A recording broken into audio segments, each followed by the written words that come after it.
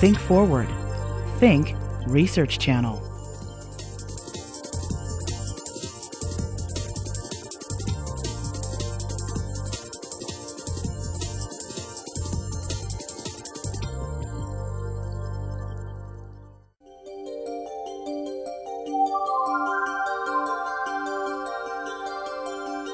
Today's special guest once lamented, people are now more interested in writers than in their writing.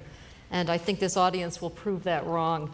Salman Rushdie is arguably one of the most brilliant, famous, and controversial writers of our time.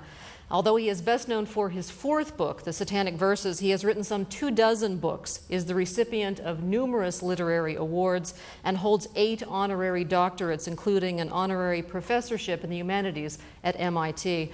As I'm sure all of you know, the 1988 release of The Satanic Verses caused an international uproar and sparked death threats and a fatwa calling for his assassination. He spent 9 years in hiding until the Iranian government rescinded the fatwa in 1998, and he is since working to put that chapter of his life behind him and would like others to do the same. We are delighted to be able to talk with him today, not only about his newest book, Shalimar the Clown, which is published by Random House, but also about his life as a writer. So thank you so much for being with us. It's lovely to be here. Wonderful place. I like it. You once told director David Cronenberg, "It's of no pleasure to me that I should be famous. What I should be famous for is not my writing," and that, of course, is changing with time. And as your body of work grows and is recognized, still, The Satanic Verses made you something more than a novelist. And I know this is a subject you've grown weary of talking about. So I'll ask just this one question about it, and that is, how difficult has it been to get out from under the shadow of that book? Well, very difficult. You know, I mean, if you think about it, it's, I mean, 1988 is a really long time ago. You know, it's an 18-year-old book. And not only that, but when I started writing it was more or less 5 years before that. So it's a book that I started writing in about 1984. That's 22 years ago. And yet I'm still asked detailed questions about what I thought I was doing in page 174. I mean, the truthful answer is I have no idea, because it's 20 years ago. You know, if you're being asked to examine and know about the day-to-day process of writing a book when you were 20 years younger, I mean, essentially anything I say is fiction, really. I mean, I can remember the broad process of writing the book, but I can't remember any of the real details. So it does feel like a much younger writer's book. You know, I mean, let's say when I started writing it, I was 37. You know, I mean, now I'm about to be 59. You know, so that's a lot of water. I mean, I have to say, on the other hand, that I'm very proud of it. You know, and I think, just put it like this, that the kind of assault that book was subjected to was, I mean, talk about destruction testing. You know, and if that book had been weak, in my view, it would have disintegrated. You know, because there was certainly enough attempt to pulverize it. You know, and the fact that it still seems to be worth reading, you know, I mean, I think is a testament to its literary strength, not everything else. I mean, fortunately, the scandal is kind of much less than it used to be. And so now, at long last, it's able to have the literary moment that it was denied, in a way, when it first came out. Now suddenly people are talking about it as a book. You know, and as a result, it has the whole spectrum of responses. And perhaps reading it for the first time, because lots of people very often, yes, hadn't even read it who were talking about it. Yeah, that's right. I mean, everybody had an opinion in those days, which was, you know, again, unflattering, because it wasn't based on even opening the book, you know, let alone reading 550 pages. Well, anyone who is interested in knowing more about his years in hiding and about living under the fatwa, all of that is in a book he penned, Step Across the Line, which is a collection of nonfiction from 1992 to 2002, and it's at the bookstore at the back of the room. So we hope if you're interested, you'll check that out. I think I'll get the entertainment tonight kinds of question out of the way right off the bat. So I think the only thing that comes even remotely close to eclipsing the fuss over that particular book was your move in 2000 from London, where you had lived for 30 years, to New York, and then your marriage to a young, beautiful international model by the name of Padma Lakshmi. And I'm wondering if, before we talk about your writing, if you'd care to comment on either of those big moves. I'm glad we're getting down to the really serious stuff. It's, you know, I'd always wanted to spend time. I mean, I've been coming to New York since I was very young. I mean, I first visited New York in my early 20s, I suppose. In fact, one of the things I remember is arriving in New York and being told that they just finished the Windows on the World bar at the top of the World Trade Center, and being taken there on my first night in Manhattan, you know. And so for me, those towers represented really my moment of arrival in the city, and that also, that kind of added a little twist, you know, to the horror of a few years ago. So I mean, I've known New York quite well, you know, since the early 70s, but not as a place to live. I mean, as a place to visit, and as a place where I had a lot of friends, which I liked, and had some real sense of attraction for it, you know. And I'd always thought that I would like to, at some point in my life, just put myself there and see what happened, you know. And then there was that period when really I couldn't make those choices. And then it became possible again. And I thought, well, I'm not getting any younger, so if I'm going to do this, I'd better do it. And then, yeah, it helped falling in love. You know, but it's always a nice way to arrive somewhere. Yeah, that's it. Yes, and now I'm the guy standing next to her. That's what happens. I arrive in rooms and people go, "Oh, she's not here." I say, "No, she's busy today." They say, "Oh, well, never mind." You know? So now, yeah, it's. I mean, it's funny, you know. It does happen a lot because she's better looking than me. Well, let's talk about your most recent book, Shalimar the Clown, which seems to draw on all of your knowledge of culture and history and family and memories. In fact, it's been described as a masterpiece and all-encompassing. And I'd like to talk a little bit about where that book came from. Well, it came from very deep down, is where it came from. I mean, it's a book in a way. I was almost afraid to write about Kashmir because it's a place that I love very much, and it's a place in which a terrible thing has happened, you know, and I knew that it was going to be difficult, emotionally difficult, you know, to write it. And in fact, when I first thought of the idea for Shalimar the Clown, the idea of this murder in LA, for which in fact the explanation is on the other side of the world, I originally thought, well, maybe I don't actually have to, the book doesn't have to really go to Kashmir. You know, the book can actually be in America. And yes, that's the backstory, and it can be alluded to and so on, but maybe I don't really need to go there in the book. And I suddenly realized after a while that I was essentially chickening out. You know, because I had to go there. You know, and the book would have been much less, you know, if that had just remained off stage. And so then at a certain point I just took a deep breath and said, okay, I have to do this, you know. And then, I mean, there was a lot of it that was very pleasurable, because one of the pleasures of memory and of writing about the past and about the way things used to be and are not, you know, anymore, is that you can, in a way, bring them back. You know, you can bring them back for yourself. You can bring the feeling of that time back, and you can offer it to other people. And so, at least for the period of time that people read the book, it is possible to travel in time. You know, it's possible to go back into another reality and another way of thinking, another way of being, in a happier time. You know, and that became very, you know, very pleasurable. doing that. And then there was very painful material because of the tragedy of Kashmir. So it began really, I'd always known that at some point in my life I would have to write about that. But it's taken a long time to get there. People always assume that so much of your writing is autobiographical, and it's something you argue with people. You're writing about things that you know, and to the extent that it in this book, I don't think there's a familiar. single thing that's autobiographical, except perhaps that the grandparents, the main, so Shalimar the Clown's grandparents in the book, are a kind of comic version of my grandparents.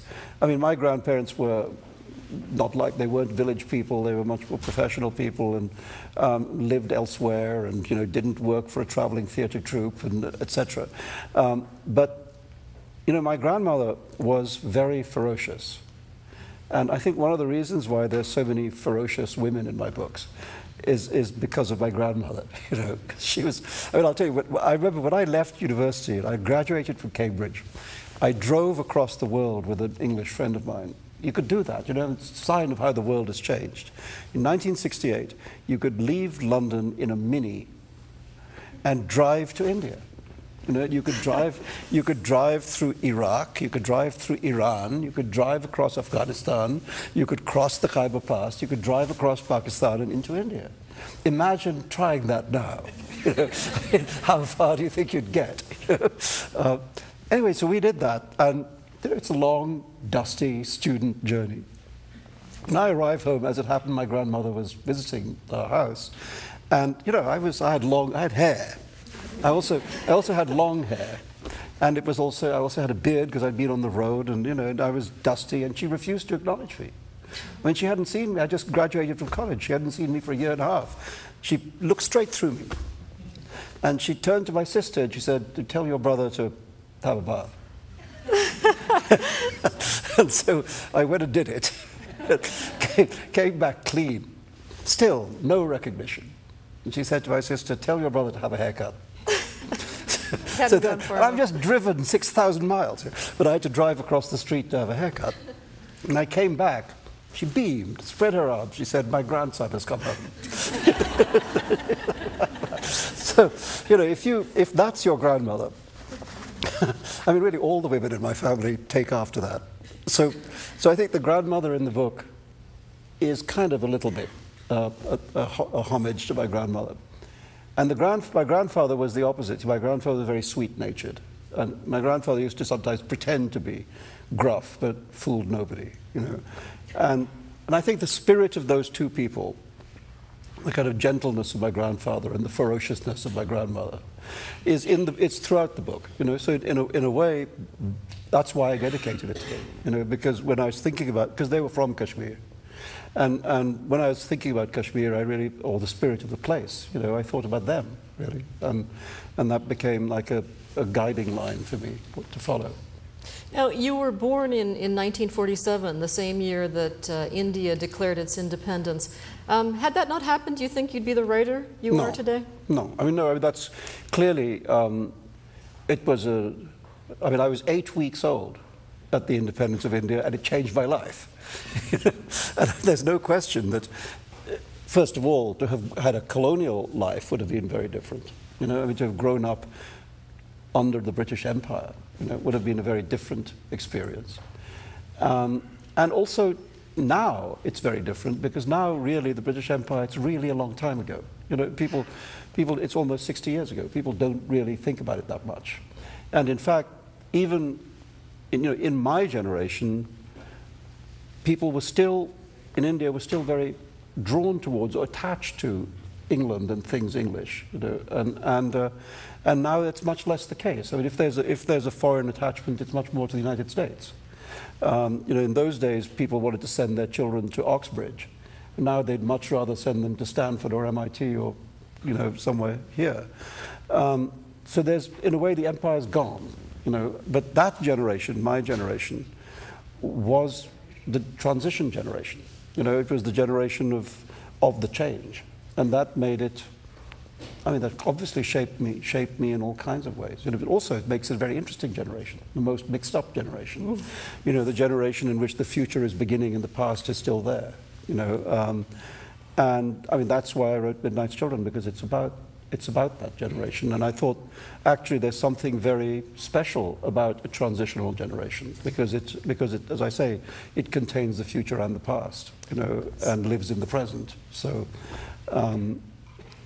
so no, I mean, there's no question that it would completely, I mean, shape my family for a start, because the creation of the state of Pakistan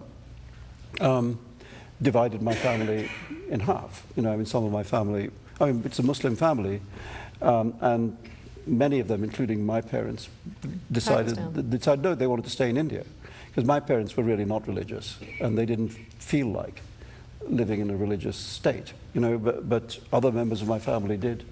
And so there was just this, you know, this dividing line through the middle of my family, apart from anything else. So yeah, it was very, very profound importance in my life. Yeah. You mentioned Midnight's Children, which was your second very acclaimed novel, written back in 1981. It won the Booker Prize for Fiction, and in 1993 it was judged the Booker of Bookers, the best novel to win the Booker Prize for Fiction in the award's 25-year history.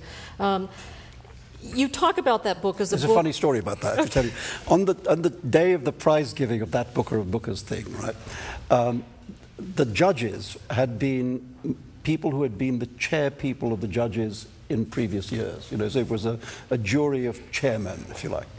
Anyway, one of them was very, very keen that the prize should go to William Golding for his novel Rites of Passage, which also won the Booker.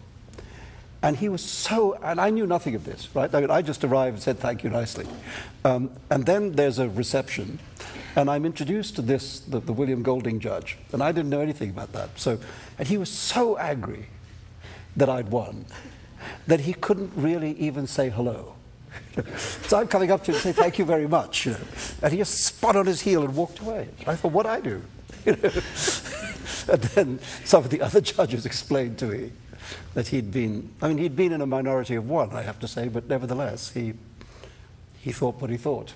Well, that was a book that you said that readers loved, and Shame, which was written in 1983, was more admired. Huron and the Sea, a children's book, you said, was something that people felt deep emotional response to. And I'm wondering, over the years, how much feedback have you gotten? How important is that to you? No, it's great. I mean, it's you know, one of the things that's nice about having these books stick around for a while, you know, is that people do form relationships to them, you know, and let you know what those relationships are.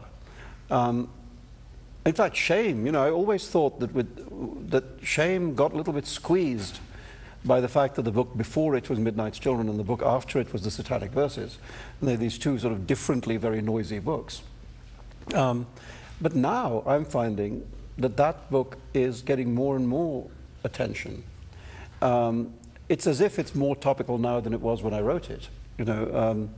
And it just does seem to be, I mean, I picked it up the other day because somebody wrote me a letter about it, and I thought, you know, this really is, it's very contemporary, this book, except that it's 23 years old. But sometimes, you know, events catch up with you. And I think what's happened is that the kind of material in that book is much more what everyone's thinking about now than it was then. You know, so that's a book whose time has come. You know, but it's true. No, by far, the best mail comes from writing for children. No question. I mean, the most enjoyable letters I've ever got were after I wrote Haroon and the Sea of Stories. In fact, my all-time favorite fan mail letter was from a young girl who would have been, I guess, 12 then, so that was 1990, so she'd been 28. And she said that she was in, I can't remember, if it was Massachusetts, Connecticut, somewhere. She was at high school, and she said, "You must reply to this letter at once. Because when I grow up, I intend to be a world leader." And I thought, you know, answer this girl right now. because, and of course, 10 years from now, she'll be president. Anyway, I answered. It had an emotional punch. I know lots of readers were in tears reading it. And I'm wondering, before we open this up to the audience, I talked to a writer who said, if I don't cry writing it, you won't cry reading it. Oh. Do you sometimes? I've only once in my life cried writing it. So no, I don't think, you know, some people cry more easily than other people. I mean, I don't say that's a good thing or a bad thing either way. In fact, I mean, I don't cry very easily, and I often wish that I cried more easily, because it would be useful sometimes. But there was a moment writing Shalimar the Clown when I did find myself crying, and you feel kind of stupid. You think, why am I crying? I just made this stuff up. You write something down and start boo-hooing about it. It feels kind of dumb. But it's true that that's the only time it ever happened. That's the only time. And now, thinking back, I mean, it's clear that I was in a very emotional state, you know, writing some of those climactic passages of the book when things go badly wrong in this little village in Kashmir. And I was, you know, I used to almost not want to go to my desk in the morning because of what I knew I had to write. And I tried to find ways of changing the plot so that I didn't have to write some of the bad stuff, you know. And then, of course, had to smack myself down and get on with it. But yeah, that's the only time, though. I want to talk about your writing discipline and hundreds of other things, but I want to allow people who have come to see and talk with you a chance to ask a question. And maybe as they're thinking of that, so whoever's a brave soul out there and would like to ask the first question, I'll talk a little bit about you. You talked about sitting down at your desk, and you're, unlike some writers who can write in a cafe or in a bus, you need to be at your desk with your things. Tell us a little bit about it. I know. I mean, I do. And there's that wonderful essay of David Mamet's called Writing in Restaurants. And he did that, you know. And I know other people who do that. In fact, my great friend Helen Fielding, you know, who wrote that great work, Bridget Jones's Diary, she does that. She goes and sits in a corner of a restaurant with her laptop and scribbles. And I can't do it. I mean, I just can't do it. If I try to do it, I never use anything that I've done, you know. So and you know, poets are going to sit under trees. You know, doesn't work. You know, it's almost contemptible, really. Poets, you know, the lines don't go all the way across the page, and the lines don't go all the way down the page, and then they've got 60 pages. They call it a book. You know. And actually, you've talked about in the days of typewriters being very, very concerned about sending in a very, very tidy manuscript, and so the computer has helped you. Oh, the computer's helped a lot. I remember years and years ago, when I was much younger, doing a joint reading event in London with Fay Weldon. And at the end of it, the question from the audience was about that. It was about, you know, when you write something you don't like, do you cross it out, do you X it out and go on? Or do you take the bit of paper out of the computer and typewriter and put a new bit of paper in? And everybody in the audience tittered because they thought it was such a stupid question, except for Faye and me. Because we both knew that you take the piece of paper out and put another piece of paper in. Exactly. And the computer has been very good for the stationery bills in that regard. Yeah, no, I mean, I was late getting to computers, actually, because I was nervous that it would change something indefinable and I wouldn't like or other people wouldn't like it, or just something would be wrong about it. I think the first book I wrote on a computer was The Moor's Last Sigh, which came out in '95, so it's not that long ago, you know. But I'm completely converted. And actually the portability of it is a great thing if you have the kind of life I have, which involves bumming around a lot. And the fact that you can have your entire office, you know, in this one thing. You can have all your variant drafts and all your notes and everything, you know. So now I'm completely sold on it. Yeah. And I think it's speeded up the process because it was taking you 5 years to produce a book, and it's still, you know, I mean, this one was 4. This one was 4, but it's not as long as those. I mean, the 3 really long books I've written are Midnight's Children and the Satanic Verses and The Ground Beneath Her Feet. I mean, those are upwards of 250,000 words each. And this one isn't, I mean, they're like 650-page books, you know, and Shalimar the Clown is 400, you know, so it's shorter, thank God. I can't do that stuff anymore. Yeah, Go ahead. You're such an astute observer of human nature and of the turbulent times that we live in. And I'm wondering if you would tell us if you're hopeful about anything. Yeah, I'm hopeful about some things. But no, I mean, I think it's, you know, it's a bad time. I mean, I don't remember a worse time, you know, including Vietnam. Because at least Vietnam was specific. You know, this is much more diffuse. The only thing that I think is this. I think that the phenomenon of Islamic radicalism, in my view, may be a short-term phenomenon. And the evidence for this, or a piece of evidence for this, is that wherever in the world it has become really powerful, it has very rapidly become detested. You know, so in Iran, it's detested. In Afghanistan, the Taliban were detested. You know, in Algeria, although there was initial appeal for groups like the FIS, the GIA, you know, in a very short space of time, they were loathed. You know, so it seems as if there is an appeal. You can't deny it. There's an enormous appeal at the moment across the Muslim world for this very firebrand version of Islam, particularly amongst young men. But when it actually takes over the country, you know, people very quickly realize that it isn't at all what they want, you know, and so that suggests to me that it may not be forever, you know. And if you think about the Soviet Union was what, 70 years, you know, it felt like forever until the day it vanished, and when the day came, it just blew away like dust, you know. And I think this may be a phenomenon of that kind. Now, of course, 70 years is a long time in a human life. You know, it's long. I mean, it's too long for me. You know, but in the eye of history, you know, it's nothing. And I mean, that's as optimistic as I can get. You mentioned this Islam, and you've made a distinction between Islamists and Muslims. Yeah, I mean, you know, most people, even if they are religious, are not particularly religious, you know, I mean, whatever the religion is. For most people, religion is just one of the many things by which they define themselves, you know.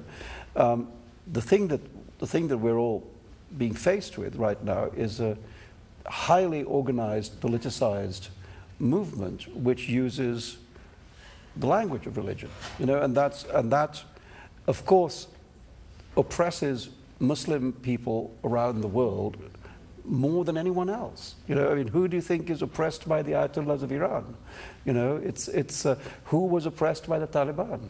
I mean, one of the things that I tried to write about in this book, Shalimar the Clown, was the way in which one version of Islam, the very mystical, Sufi inspired, gentle version of Islam that existed in the Kashmir Valley, is now being itself oppressed by Islamic radicalism coming across the border.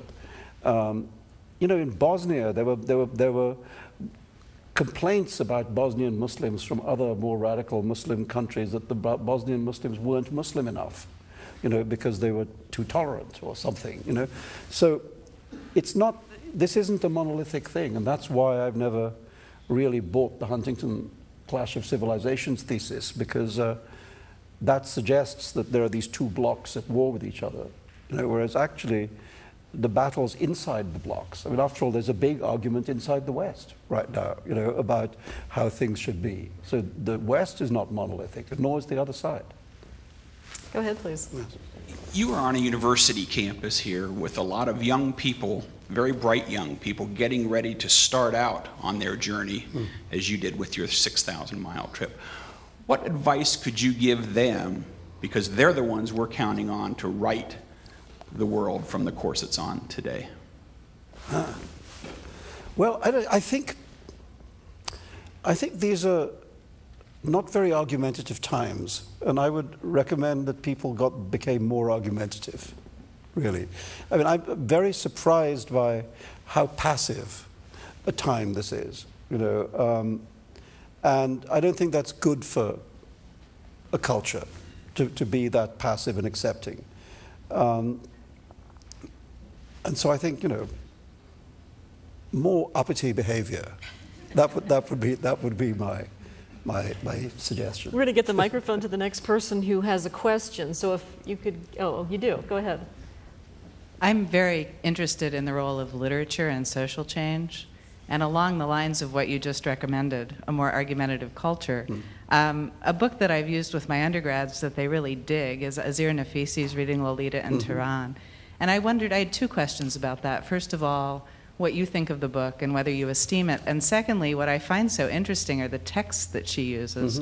Of course, Lolita being one, which is more controversial, but then Jane Austen, and more works of literature that perhaps to literary critics and professors here wouldn't seem to serve an explicit social purpose, but in that setting, with those women reading together, seem to serve an important social purpose. So yeah, I like it. I like it a lot, the book, and I like it precisely because it works through. It tells the story of Iran in this rather indirect way, you know, through these texts. I mean, I think, you know, anyone who has any knowledge of the condition of women in third world countries will easily see that Jane Austen is a great third world writer. You know, I mean, growing up, I've often said it about India. You know, if you look at the condition of these extremely educated, very capable women who are often, I mean, as in Jane Austen, you know, trapped by the culture into husband hunting, you know. You can translate Jane Austen into contemporary Delhi or Bombay or Calcutta very, very easily, you know. So that, I thought, was, from my point of view, was quite a natural one, you know. I mean, I thought, sometimes I think she strains for the symbol, and I thought the Lolita thing, I'm not sure she quite pulled that off, really. I mean, her reading of Lolita in Tehran, I'm not sure that it was the most interesting reading, even though clearly it's the best title. We'll get the microphone to the next person who has a question. But it's hard to imagine being in danger for writing a book, and yet there are writers all over the world who are in danger and oppressed. I'm wondering, before we get to that next questioner, what do you see as the role or responsibility of today's writers? You know, very few writers go looking for trouble. I mean, very, very few. There are some, but very, very few do. But it often comes looking for them, you know, and then you have to find what you do about it. You know, and it's not even new. You know, the poet Ovid was exiled because the emperor didn't like, you know, what he said, and spent the rest of his life in exile. It's an ancient problem, power and art, you know, and I think it's to do with the fact that the great, not even the great, but the true artist is speaking from a completely independent point of view. You know, nobody owns him or her. You know, he's not speaking on behalf of an ideology or in the service of something. He's just offering a vision. He's saying, I think it's like this. You know, and often, if you are a person of power trying to impose another kind of vision on your society, that independent vision of the artist can seem very irksome, you know, and I think that's why writers so often get in trouble. And then they have to deal with it. Please. My question refers to an op-ed that you wrote in 2001 in New York Times. This is about Islam. In that article, in that op-ed, you criticized the apologetic discourses that try to dissociate the implications of 9/11 from a discussion of the crisis within the Muslim world and the failure of Muslims to modernize. Right. My question is, how would you compare the recent controversy about the Danish cartoons and what it generated in light of your experiences and how the media did contribute to that? Well, you know, I mean, I think there's two different, as far as the cartoons are concerned, I mean, you can like or dislike the cartoons and you can believe it was right or wrong to publish them. That's one conversation, you know. The other conversation is about violence and intimidation. And I think the problem is that once violence and intimidation enters the subject, it changes the subject.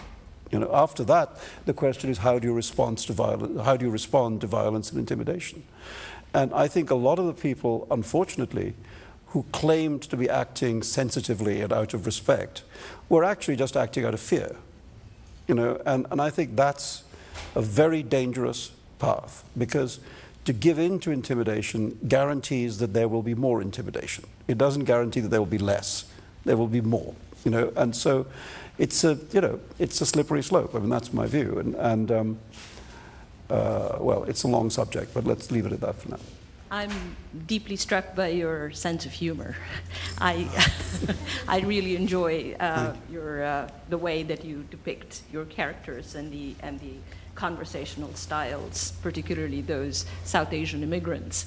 So my question was, since your immigration to this country, have you noticed a difference in if you can call it the American sense of humor, and how does it differ from how you have depicted some of your Well, there are those who say that America is an irony-free zone. I'm not entirely sure that I agree, because I think we live in a time in which people tend to miss irony, you know, and it's a problem beyond the shores of this country. It's not only an American problem, but I think, I remember at the time of the popularity of Monty Python's Flying Circus, I remember somebody offering a very interesting description of the difference between British and American comedy, in which they said that British comedy was based on the question, wouldn't it be funny if, right? If people had silly walks or whatever it might be. Whereas American comedy was based on the question, isn't it funny that? Right? And was therefore more naturalistic, if you like. So it's more Seinfeld than Monty Python. And I thought that was a really interesting distinction that seemed to have a lot of truth. You know, so I don't think it's that there's no humor in America. I mean, people always say it about India. You know, people say people in India have no sense of humor. It's a thing people in India say about themselves, you know, and don't realize how funny they're being. But it's not. It's just that it's different, slightly different, you know. But I think the problem now is that because we're all watching each other's television programs and movies and so on, is that there's a kind of homogenizing taking place. You know, I think everyone has an American sense of humor now, unfortunately, because of the power of the American, you know, visual media, movies and television. Speaking of movies, you said that in a formational way, movies have had more of an impact on you than novels. You say you're obsessed with movies. Yeah, I mean, I may be slightly exaggerating, but only slightly. You know, because first of all, I grew up in a giant movie city. You know, if you grow up in Bombay, it's a bigger movie town than Hollywood. You know, and more movies are made a year in Bombay than are made in California, or anywhere else, actually. And, you know, I had bits of my family that were involved with the movies and so on. So and anyway, you drive around the city, it's happening, you see the movies everywhere, you know. So that's one thing. And then, I mean, I think when I was a college student in England, it was an extraordinary moment for world cinema. And I mean, in retrospect, you can look back and say that it was really the last time that the Hollywood studio system lost control of the world market, you know. But what actually happened was this explosion of great movies. And you know, I'm talking about the early and middle and late 60s, but really from the late 1950s until the early 1970s was probably the greatest period in the history of the silent cinema. And to be watching those movies as the new movies of the week was amazing. So, you know, this week the new Godard, next week the new Fellini, the week after that the new Visconti, then the Bergman, then the Ray, then the Vida, then the Polanski, then the, you know, that every single week the new Kurosawa, the new this and that. It was an astonishing moment to go to the cinema, you know. and the excitement of seeing those films as new movies rather than as the classics, was quite astonishing. I mean, and at that time, I certainly felt when I was at Cambridge that I got a lot of my education in the movie theatre, and not in the library. And I think now it has had a consequence in the way I write. And one of the things you learn is that the things people like about your writing are exactly the things that other people don't like about your writing. And so the people who like my writing tend to praise it for being visual. And the people who don't like my writing tend to attack it for being too visual. I'm not sure what's wrong exactly with being too visual, but apparently there is something wrong with it. We want to get a question over here, but maybe we'll talk about the fact that you wanted to be an actor yourself at one time. Mr. Rushdie, I'm very interested in your view of literature in politics now. You've addressed the idea of the role of literature in politics in a number of different ways, from it shouldn't be left to politicians, and it's a way that we find a melange among us, create a melange among us to... Well, what I think is this. I think it's quite risky for literature itself to directly take on political arguments because it can make the book of very transient value, if it's just agitprop. That when the subject changes, as the subject always does change, the book will lose a lot of its value. Also, of course, particularly as we were saying, books are very slow to write, and the world changes at unusually high speed these days. So a book is not necessarily the best way to address some hot subject. So I mean, I've found that when I've been really worked up about something, I tend to write some non-fictional piece of journalism, and that's a faster, and in my view, a more appropriate response to something in the news.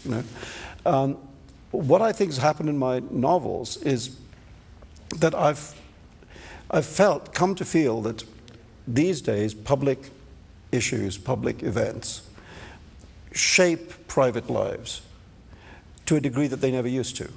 If you go back a couple of hundred years, people could lead entire lives quite separate from the news, and the ability of historical events to impact on people's daily life was much less. Now it's much more. And so now it seemed to me that a part of the explanation of the life of a fictional character must arise out of the times that he lives in. And what is that interaction between the individual and the larger public sphere, and I think that's become something I've become more and more interested in, because I think, in many ways I'd like to escape it. It'd be very nice to write books in which you don't have to take on what's going on in the world, but I've so far failed to do it. I'm trying to do it right now by retreating 400 years. I think the next book I'm writing takes place in the early 16th century, and I'm already failing to exclude, but I'm trying hard. An unflattering movie was made in Pakistan, International Guerrillas, and the villain in the movie, who was literally killed by a falling Quran, was named Salman Rushdie. You said... no, actually by a thunderbolt emerging from a flying Quran. Well, the movie you said was dreadful and appalling, and when it came to England, the government banned it, but you very aggressively wrote to the government and said you disagreed with that idea. I just, it was just an odd thing to be fighting an anti-censorship battle and to be defended by an act of censorship. So, the film really was awful.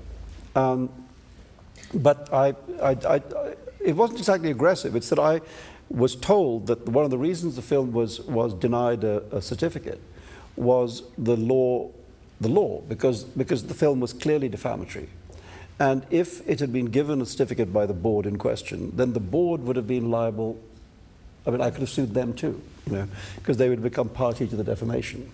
And that's why they didn't give it a certificate. And so I basically wrote to them giving up my right of legal recourse. And I just said, I won't sue anyone. And the result was that the movie just fizzled. Yeah, exactly. And it was, had the film been banned, it would have become, a hot video. And everybody, and its power would have been enormously magnified. the fact that it was allowed out, you know, like vampires in the light of day, it just shriveled. And it was, I think, a good demonstration of the free speech position, which is, you know, it's better to have things out in the open than under the carpet. Your style has been characterized as magic realism, and you've been called a storyteller of prodigious powers. You've been recognized for your verbal inventiveness, and I'm wondering where your interest in language came from. Because I think it's partly that you do go back and forth from different Between cultures and languages. Yeah, I mean, I think the truth is that every writer worth anything has some kind of very exceptional relationship with language. You know, and the greater the writer, the more recognizable that voice. You know, I mean, only Hemingway sounds like Hemingway. You know, only Garcia Marquez sounds like Garcia Marquez. You know, it's one of the necessary aspects of the job is to try and find how to speak in your own voice, how to write the sentences that are your sentences to write and not someone else's. You know, and so I think and it's also a thing that is very hard to teach. You know, I think that writing, it seems to me, comes out of voice and ear and vision, and none of that can be taught. You know, what you can teach is craft, which helps you do it better. You know, but if you don't have those things, you don't have anything really. So I think, like many writers, it was very important for me to find a way of discovering my voice. You know, and you're right. I mean, I think one of the things that helped was coming out of a multiple language environment. You know, and I mean, in India, you grow up, you speak lots of languages. You have to, you know, because otherwise you can't talk to enough people. And so, you know, I grew up, my mother tongue was Urdu, the national language was Hindi. I went to an English medium school, and the local languages in Bombay were Marathi and Gujarati, so that's 5. You know, and then there were others. I'm not saying I spoke them all equally well, but if you have that kind of noise going on around you, I think it makes you playful with language. I think it means you can borrow from whichever language, whatever word you need. So quite often when people speak in Bombay, a sentence will contain words from more than one language. You know, so, and you just use whatever is the best expression or the best word or whatever that you have available from your little bunch of languages. Of course, in a written form, you can't do that because you know, you have to write in a language. Although you've made up words. Well, yeah, but that's easier, actually. But what I'm talking about is creating a written down version in one language that feels like that polyglot atmosphere. It's not really, because it's written in English, you know, with maybe the odd word dumped in here and there, but essentially you're writing in one language, but you're trying to give it the rhythms of that multiple environment. And I think that helped a lot when I was starting out to think like that. I'm from South Africa, and I feel this is one of the great reasons I got on a plane is to hear you talk today. Thank you. Oh, that's a long journey. You speak, I think, also as a reader of language, and one of the consequences of the levels of noise that you were describing in another context is that I think our silence inside is increasingly invaded by very commercial forms, and reading particularly suffers dreadfully, particularly among young people.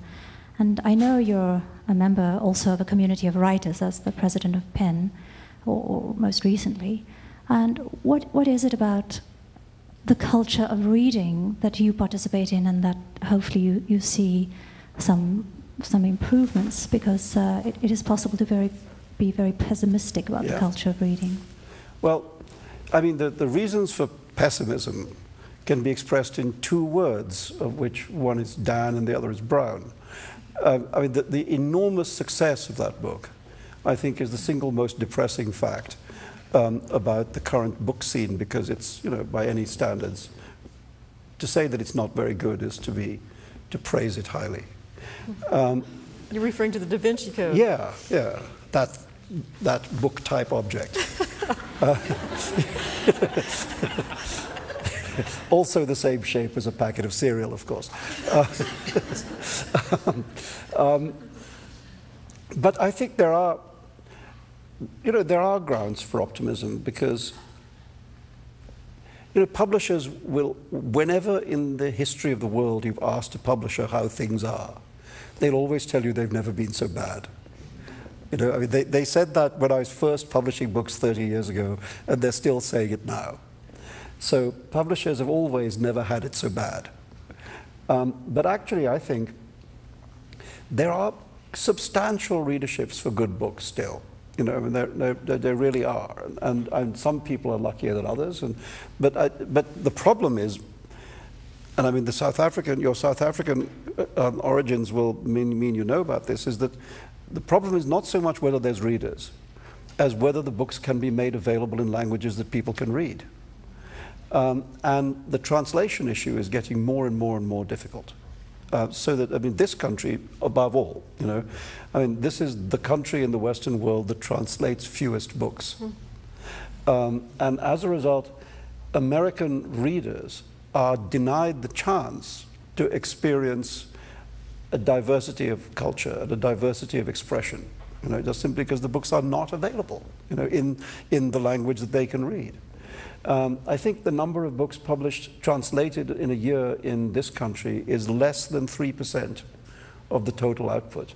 And if you compare that to countries like, I mean, even in England, it's more like 8–9%. Once you go to places like France, it's like 15, 17, 20%. You know? So now, of course, you can say the English language has a kind of dominance which explains that in part. But as I say, even if you look inside the English language world, the amount being translated here is, as I say, it's 1/3 what's being translated in England. And I think that's narrowing the frame in all sorts of ways. You know, it just means that people they don't know the literatures of much of the world. And one of the ways in which I learned the world was through literature. You know, I mean, before I had ever been to Latin America, I had read the literature of Latin America. Before I'd ever been to Russia, I had read the literature of Russia. And really, I mean, I still don't know Russia very well. Everything I know about Russia comes out of Russian literature, essentially, but I suspect it's right. Because, you know, when I did go to Latin America, I discovered that all those writers had told me the truth, that it really was like that. You know, it wasn't a fiction about Latin America, it was the truth. And that's what the trouble with the phrase magic realism is that when people use it, they tend to hear the magic and not hear the realism. You know, whereas in fact, one of the things about going to the world of Garcia Marquez is you discover he's telling the truth. You know, he's not exaggerating, he's understating. And that's really what I've thought about India. You can't tell the truth about India. It's too weird. You know, nobody would believe it. So these books, which people call fantasies, are actually mild understatements of the truth. And anyone who's been to India will know that. You know, but I think when you haven't been there, they read like outrageous exaggerations of reality. Now, when you were in hiding, you reread Moby Dick, you reread Ulysses. What's on your bedstand right now? Well, right now, I mean, because of the Penn Festival coming up at the end of the month, which, even though I'm now the ex-president of Penn, so I'm now busily, you know, arranging my presidential archive and, you know, and looking to, you know, build a new career in the future and so on. I've been very involved with the festival, so I'm still, well, I'm really trying to, you know, read some of the writers who are coming, whose books I haven't yet read. You know? So I mean, I have to have a conversation at the Public Library in New York with Amartya Sen at the end of the festival, and he's, I think, just written this extraordinary book called Identity and Violence, which is about, I think, one of the big subjects right now, which is identity politics, and how it contributes to discord, you know, and so I'm just reading that, and then we're going to discuss that, and Ayaan Hirsi Ali, the Dutch Somali writer who was the one working with Theo van Gogh when he got killed. I mean, it was her script that he filmed that he got killed for. She's a Dutch member of parliament, and has security guards, and she's coming, and she's written, I think, an extraordinary. It's not. I mean, it's a monograph rather than a big book. It's called The Caged Virgin, and it's basically a study of, well, it's centrally a study of women in Islam at the moment, and uses that as the basis of a larger polemic about Islam. And so, I mean, it's 100 pages long, but I think really very important book in many ways.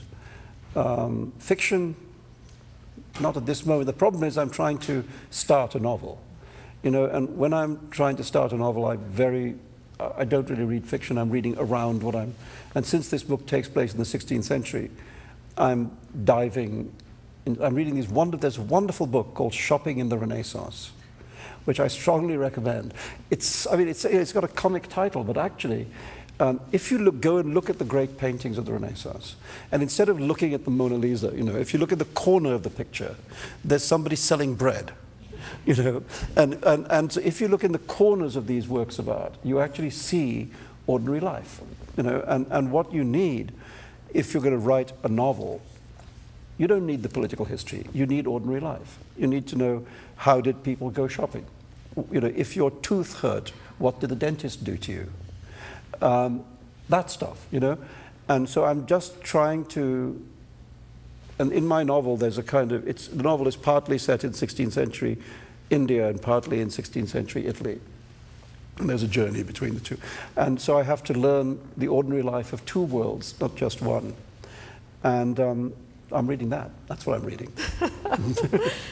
I think we will wrap things up. I have one final question, and that is, by any measure, you've enjoyed tremendous success as a writer, a significant body of work, literary awards, fame. But I'm wondering if you have become the writer you had always wanted to be. Well, that's a good question. Not exactly, because I think life never goes where you think it's going, and I think even in the course of a single novel, you never quite finish the book that you start. That somewhere in the act of writing the book, things shift and change, and you discover things, and you come to the conclusion that something you thought was a good idea wasn't that good, or the book evolves, and by the time, especially if you take 4 or 5 years to write it, by the time you finish it, it is not quite the book that you started. Hopefully it's a better book than the one that you started, but it's certainly a slightly different book than the one that you started, and I think that happens to the whole literary life as well, because also the world changes in ways that you can't foresee and affects you in ways that you can't foretell, So no, I mean, when I started out, it's now, my first novel was published in 1975, so it's now 31 years ago since I started publishing books, and more than that, since I started writing them. I couldn't have dreamed of sitting here. I could never have thought I'd have got here. I mean, even when Midnight's Children came out, I was very happy that it got good reviews, and I thought, well, maybe it'll be bought by a couple of thousand people who are not close friends or family members, and that would have been fine, I mean, the idea of this kind of global thing going on with books selling hundreds of thousands of copies and being translated into 42 languages, I would never in my wildest dreams have thought that would happen. So I'm glad it did. Well, thank you all for coming, and thank you very much. That was very, very enjoyable. Thank you so much.